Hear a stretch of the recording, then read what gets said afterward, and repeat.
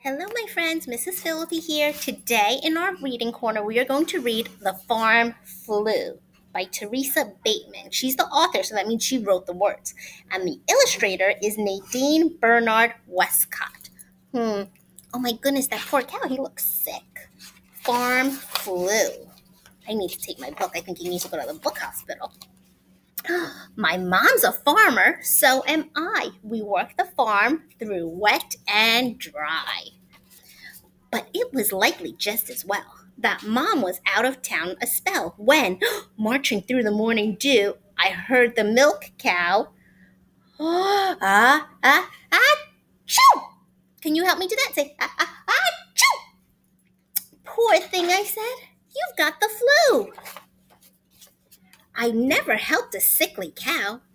I just know how to milk and plow. But I knew what my mom would do if it were me who had the flu. I tucked the Guernsey into bed with tissues for her stuffy head. I brought her hot alfalfa tea and fluffed her pillows hourly. The next day I was up in dawn. The Guernsey cow kept snoring on. Uh-oh. Then I heard a cock-a-doodle-doo, and the chickens clucked and went, ready? Choo! Oh my goodness, so now the chickens are sick. I knew just what my mom would do if it were me who had the flu. The TV room became a coop. I brought them bowls of chicken and barley soup. The barnyard called with chores to do, but then the piglets went, choo! Oh my goodness, everyone's getting sick. I knew just what my mom would do if it were me who had the flu. I popped the piglets in the tub and gave them all a belly rub. Then, just when I was almost through, the turkeys gobbled out,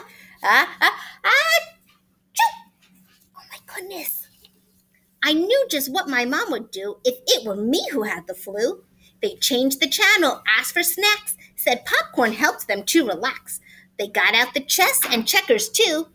But then the donkey went, choo!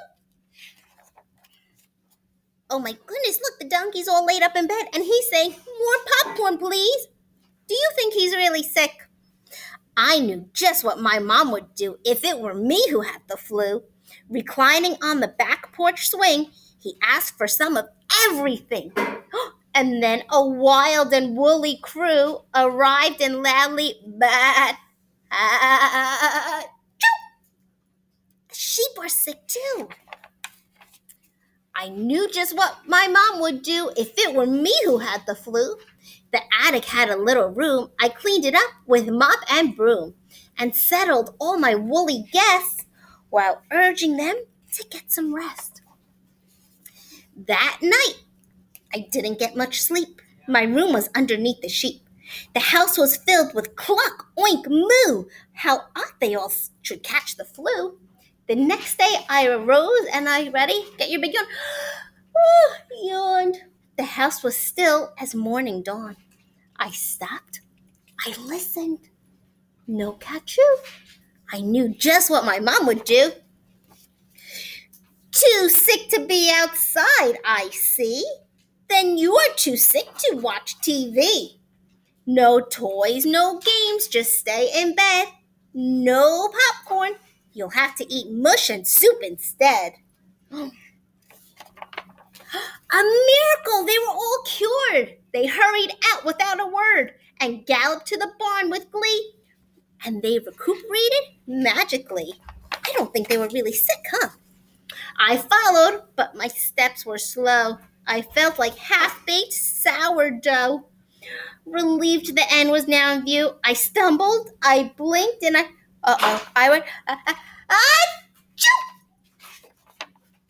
They quickly treated me for flu, just like my mom would do. And look, now the animals are taking care of the farmer. Do you ever take care of your animals or your pets when they're sick? What do you do?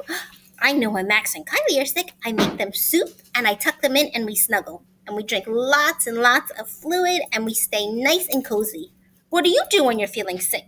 Can you turn into a grown-up? All right, I hope you enjoyed our story, friends. I'll see you next time, okay? Bye.